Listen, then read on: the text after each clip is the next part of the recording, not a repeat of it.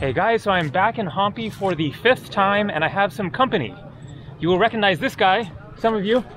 Hey. Jason Billum from Jason Billum Travel. Yeah. And an old friend of mine, Bo from Poland. Hello. We both lived on the island of Kauai, Hawaii back in 2010 to 2011. And Bo and I have the same birthday. Yes, It's pretty cool. the 30th. So the town of Hampi is out there. You can see the Virupaksha temple sticking up there.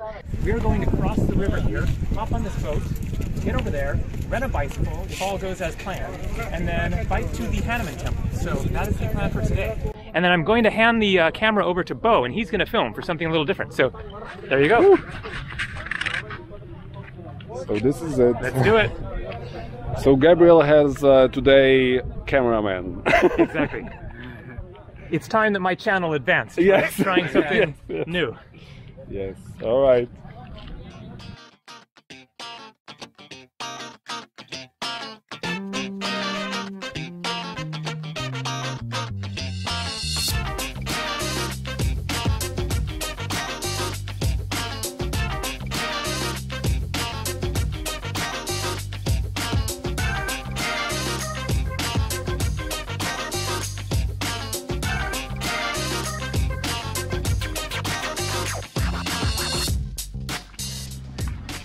So we're here by the Tungabhadra River.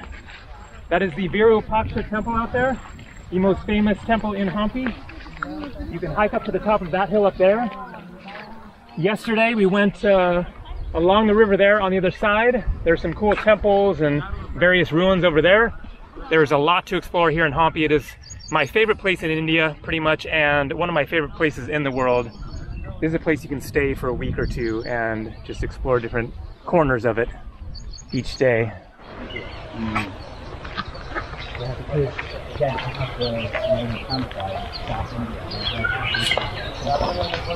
How much per day? Yes. 400. See, yeah, too bad about no bicycles. So, what do you guys think? Do you want to go for it, or? Yes. Be fine with scooters. Okay, you can rent a scooter. Exactly. Do you have 3? Can I maybe hitch a ride on the back of one of yours? Sure, instead? sure. Cool. Yeah. Okay, we're taking the bikes out. We're gonna go see some temples, see the Hanuman temple, do a hike, see some ruins, rice fields, all kinds of cool stuff. We got 2 bikes here. And here is the other one. $7 each per day with you. And 2 of us, we're gonna go with this one. So, hope it's gonna be fun.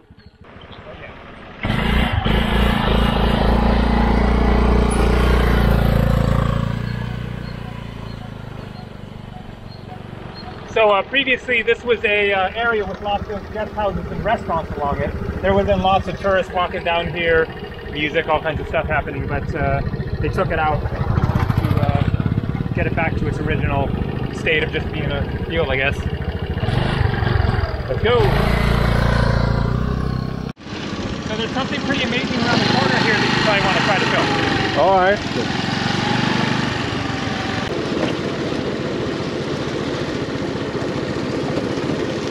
Beautiful. So yesterday we were talking about Roman ruins, like that looks like Roman ruins Really right does. Yeah, Like yeah. a huge aqueduct or something. there. Exactly, yeah. Yeah, yesterday we were talking about that, exactly. Yeah, Yeah, how some of them feel like that yes, kind of grandeur. yes, yes, yes.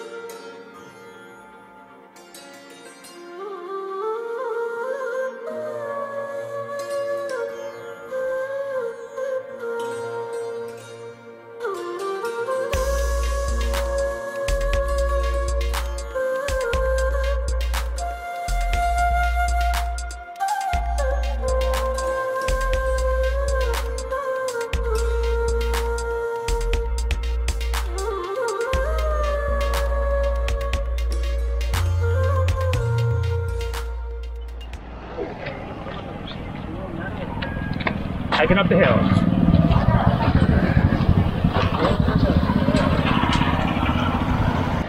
somewhere further north on the north bank, and the scenery as we were making our way was just incredible. As you saw, the boulders mixed with coconut trees and the greenery. It's a very unique landscape that I haven't seen anywhere else.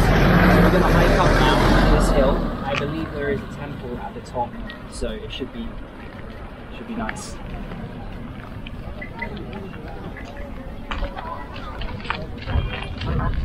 Not bad.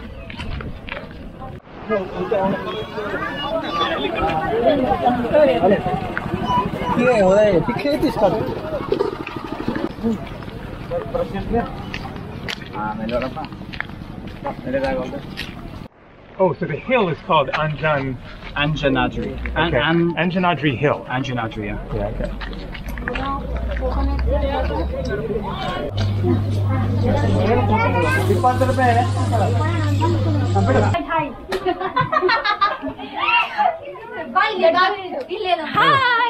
Hi. Hi.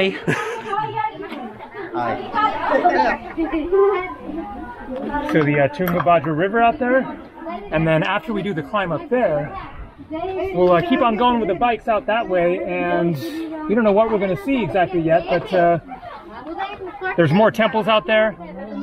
There's, of course, the river. A swim would be very nice. Walking through the rice paddies. Looks like if we could find a trail over there, that looks like a good mission to try to get through there, get through that field, get on those rocks, and then there are some temples beside the river on this side. We could try to maybe get down to like one of the ones that we saw yesterday. Like, that would be super cool. Daily visits.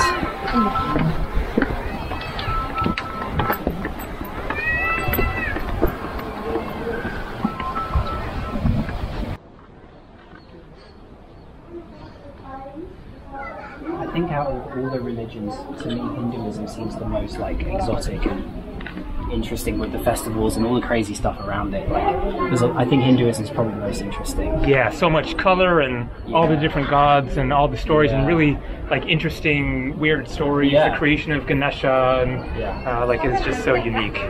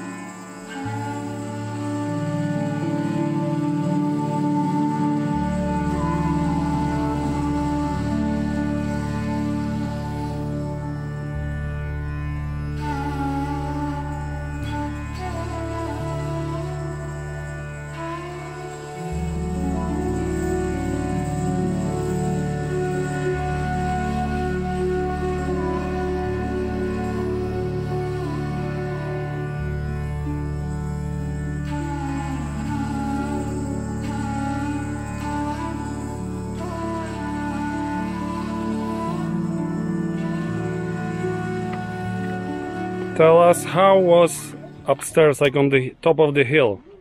It was interesting. It's the first time I think I might have seen an orange temple like that under Hanuman, the monkey god. So ultimate views, like the 360 panorama was just amazing to be able to see everywhere that like we biked today, and then much further than that. Really amazing.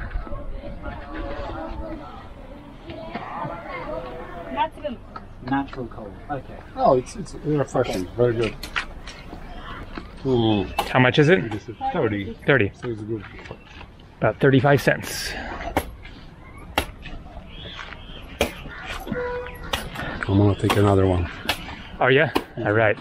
Hydrate while you can.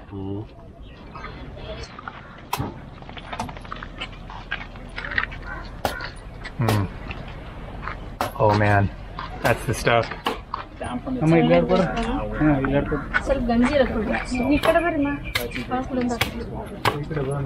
Stop doing. 100 big ones. No. That's about $1.25.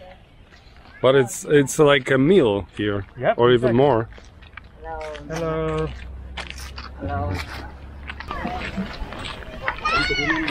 Here we are, trying Gabriel Traveller's #1 recommended drink in India, or favourite drink. Badam milk, bottoms up. Oh wow, that is sweet. It's packed with flavor. It's pretty sweet though. Basically like mix this with regular milk 50-50 and then I think it would be good. My Cut God, the sugar in that half. is amazing.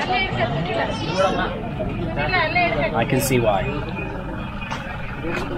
It's like dessert. So we're at the Durga Devi Mandir. Mandir means temple. Durga is one of the primary goddesses of Hinduism. We don't know exactly what we're going to see here. We just saw a sign for it down there and decided to check it out. So parked the bikes, walking up the hill. Let's find out.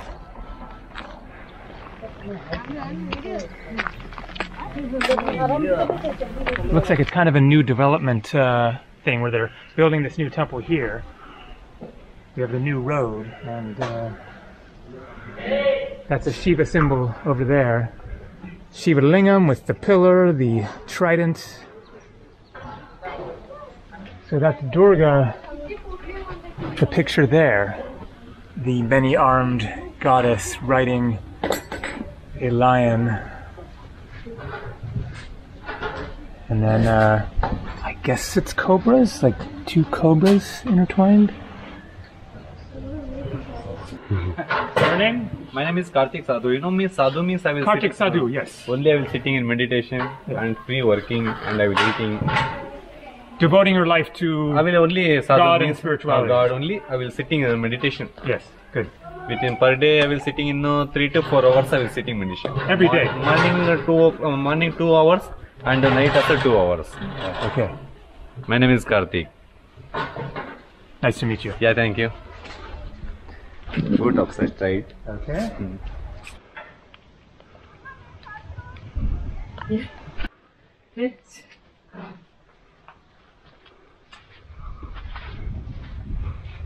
So we don't know exactly what we're looking at here, but definitely one of the older historical structures.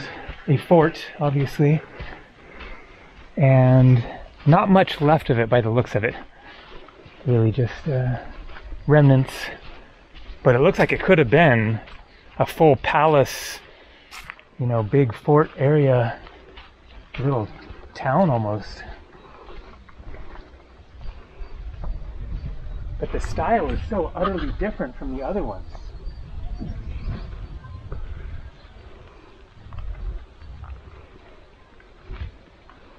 Different kind of stone, different style.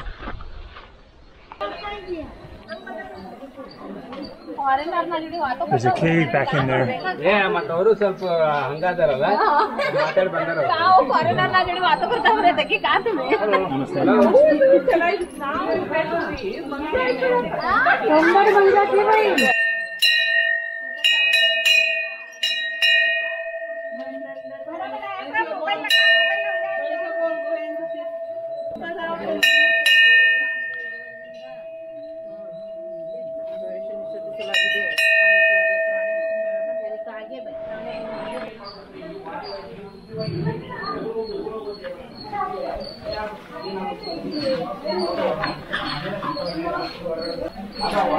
So that was a cave.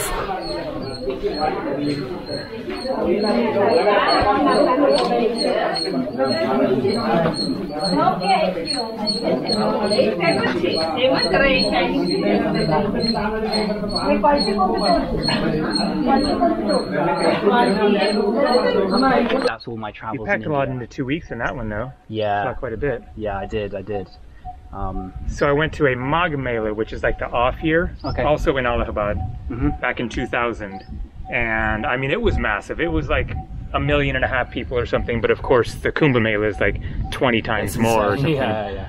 And also it That's gets kind to of a point where if someone told you there are 200,000 people here, or there are 20 million, you can't tell the difference. Yeah, it's because just everyone a sea of it's just people sea of everywhere you people. look. So. It's impossible to actually kind of digest the number while you're there. It just feels like a blur. Yeah. Just people and stuff happening.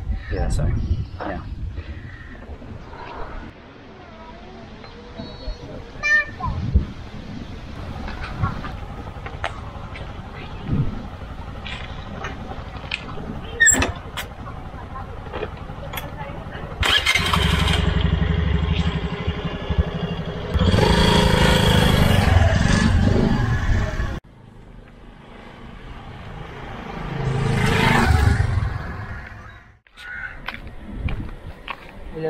Hello.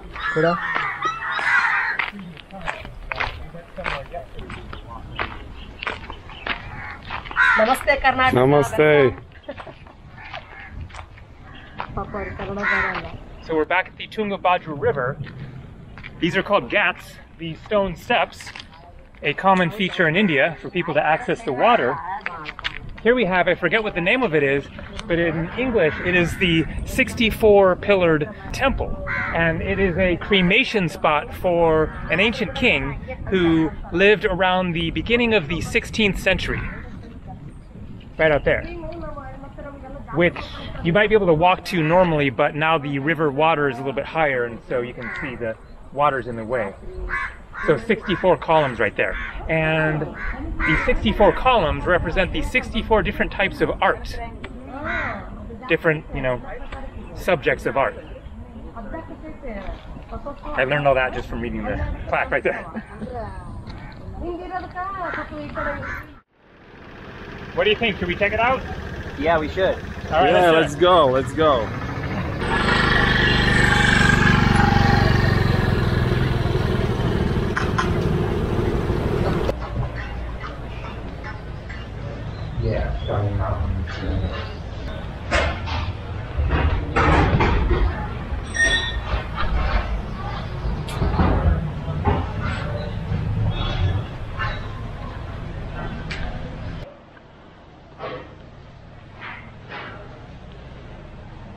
It's pretty cool. It's different. Yeah, different.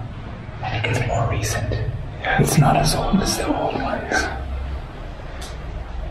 It's amazing. Could be like 20th, early 20th century or 19th century.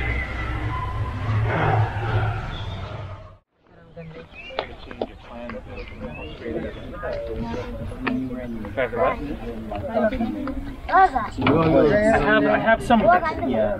I would need to buy a few things still, but not much. Okay. It's your Some long friend underwear and talking about the Himalayas. Everest Base Camp trek. I have a hat, a scarf. I will need some long underwear. I need some shoes. I guess they have. All I have is sandals right They have now. everything in Kathmandu. Exactly. You can shop for everything like and cheap.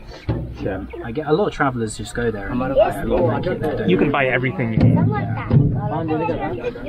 Ran a sleeping bag. So this is the first day of shooting. Hope you enjoy it. It's gonna be good.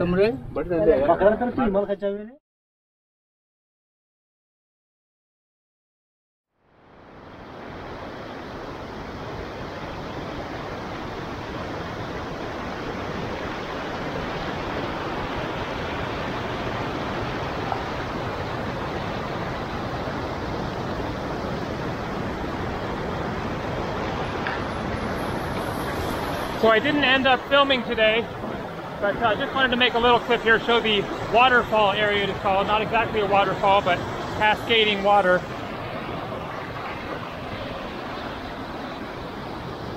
Jason there, and there's Bo. About an hour hike from Hampi, walking through banana plantations and rice fields. Got a little lost. The trail has changed since the last time that I was here, but a very pleasant walk, and then you get to take a swim. So looking forward to jumping into that nice, cool looking water.